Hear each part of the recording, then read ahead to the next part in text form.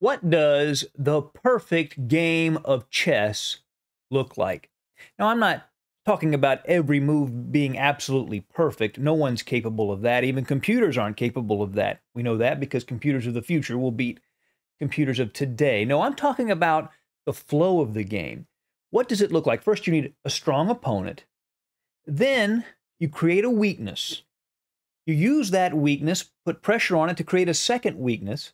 You go back and forth between the two weaknesses, cause your opponent's pieces to become uncoordinated, and then you strike like a cobra with a tactical blow. That's what Bobby Fischer used to do. And in this game, Alireza Firouzja does the same thing. His opponent is David Anton Guijarro. Hope I'm pronouncing that name correctly. And this is really a well-played, very fluid game. Welcome to Chess Dog. My name is John Montgomery.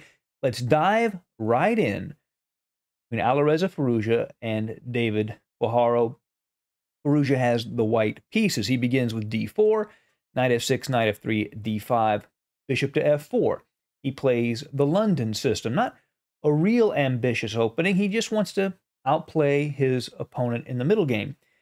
c5, e3, knight c6, knight b to d2, cd4, ed4.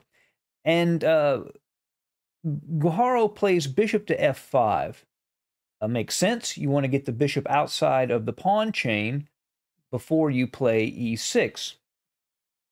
But Firouzja plays a move that's been popular at the highest level. They have been playing c3 here. But bishop to b5 aims to put immediate pressure on the knight at c6, and if black, say, plays e6, then all of a sudden white can play knight to e5, piling on this c6 knight. The moves may go like this: queen b6, c4, dc4, bishop takes knight with check, the pawn has to retake, knight dc4, and from this position, white can work on those two weaknesses at a7 and c6. In my database, white has like an 80% score from this position, so you don't want to fall into that situation. So black plays rook to c8, immediately defending that knight, and you don't want to play e6 yet. That bishop might want to go back to d7. c3 is then played, e6, and queen to e2. Now this gets the queen opposite the opponent's king. It protects the bishop at b5, but more significant is what it doesn't do. What doesn't it do? Well, it doesn't castle. Firouzja, again, is happy to play a little fast and loose with his own king if it means he can get an edge somewhere else on the board. And he wants to be able to use those kingside pawns aggressively. So he delays castling. Knight to d7. Black wants to control that e5 square. h4, beginning to gain space on the king side. And if he can get black's light-squared bishop off the board, he could advance the g-pawn also. a6, bishop to d3, bishop takes, queen takes, so the bishop is now off the board. Bishop to e7, king to f1. Looks like he wants to leave that rook on h1 to support that h-pawn and gain space on the king side. Queen to b6, attacks the pawn at b2, and he just defends it. Rook to b1. Then the queen goes to b5. Now this forces the exchange of queens because the queen is pinned to the king. But black's willing to accept pawn weaknesses on a7 and, b7 and b5. Let's look at that. Takes. But it's yet to be determined whether or not these pawns are weak. There was a very famous game of Capablanca's many years ago, obviously decades ago, where he had a weakness like this and was actually able to win by taking advantage of the open files and maneuvering his knight. In this case, the colors are reversed from the Capablanca game, in this case to the c4 square. So the pawns are weak, but it gives black some play also. a3 to control that b4 square. Black would have just played b4 and liquidated the weakness immediately otherwise. h5 to keep white from gaining space by playing h5 himself. Now knight to b3. This is a move that we call it prophylaxis in chess, where you basically play a move to stop your opponent from doing what they want to do. And what black wanted to do was play knight a5 to c4. The knight at b3 prevents the knight from going to a5, so he can't even do what he wants to do. So Firouzja's stopping black's plan before it even starts. f6 to tuck his king away at f7 and to maybe expand in the center later. However, it makes this square on e6 a little sensitive, and that's going to be an issue as the game progresses. In fact, Firouzja immediately plays rook to e1, taking aim at the e6 pawn. King to f7 defends. Now knight to c1. He's saying, I'm going to let black do what he wants on the queen side, but I want to play the knight to d3, move my bishop, and then play the knight to f4, so the knight at f4 and the rook at e1 will both attack e6. The knight f8 defends the pawn, knight d3, knight g6 hitting the bishop, bishop to g3, and this way, if white's knight lands on f4, black could just take it off the board. That's sort of the idea behind that maneuver. But now knight to a5. Black is able to get the knight to c4 as he originally wanted to do.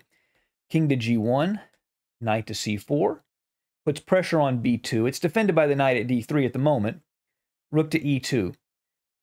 Prepares to double the rooks on that half-open e-file against e6. The king goes to h2, the rook goes to e1, and he piles up on e6. Rook h to e8, king h2, bishop f8, rook h to e1. So white has pressure on e6, but black has compensation in the well-placed knight on c4. b6, that keeps the knight on d3 out of the c5 square permanently. It wasn't really threatening to jump in yet, but that way he doesn't have to worry about it in the future. King to g1. I think, a move like this is sort of challenging black to find a move. It's hard for black to move. Almost any move he makes sort of weakens his position. It's not zugzwang yet, but it's hard for black to find a move. Rook to a8, bishop to f4, rook a to c8. If he took on f4, the knight takes on f4, and he's hitting e6 just as he wanted to. Black still has some pressure on b2, though. Rook a to c8, g3, rook to c6, king g2, bishop e7, knight to g1. And Firouzja continues to maneuver, giving his opponent a chance to make a mistake. One thing about a position like this for white is you can do this. You can move around, and black always has to react. Black's the one that always has to make sure they don't blunder, whereas white has a lot of comfortable, easy moves to make. So Firouzja is giving his opponent a chance to make a mistake. His opponent's rated 2679, so he's very, very strong. The chance he's going to make a basic mistake is low, but you might as well give him a chance to if it's not going to harm you in any way. Bishop goes back to f8, knight to h3, bishop e7, knight back, bishop f8, knight back, bishop e7. So black is happy with the draw, but Firouzja does not go for the threefold repetition. He plays king to h3, rook to a8, now bishop to c1. What this does is it defends the pawn on b2.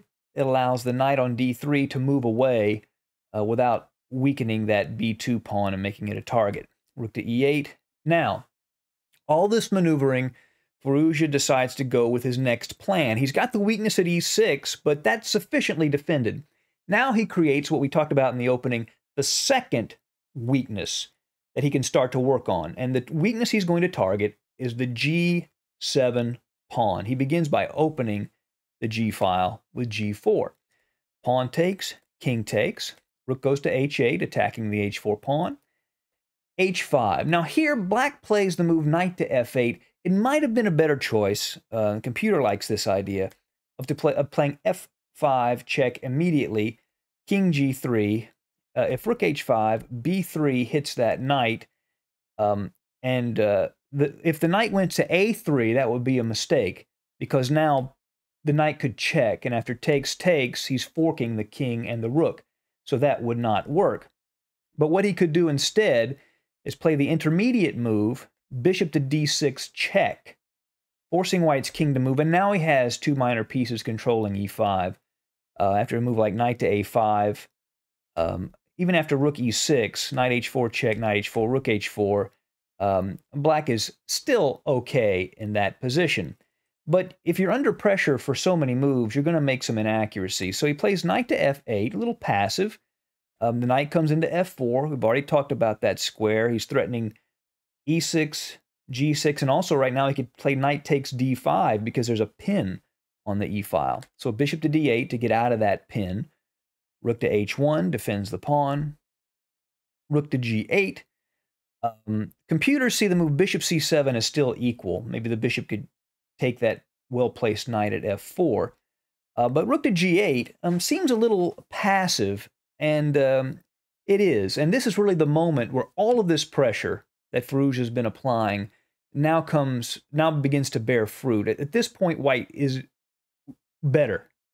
Not just applying pressure, but on the board, he's theoretically in a better position now because the rook at g8 is passively placed.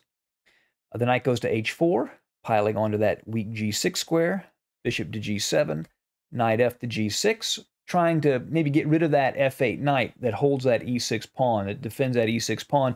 Now he's working, you see, with the e6 weakness, let's just highlight that, and the g7 weakness, alternating threats between the two.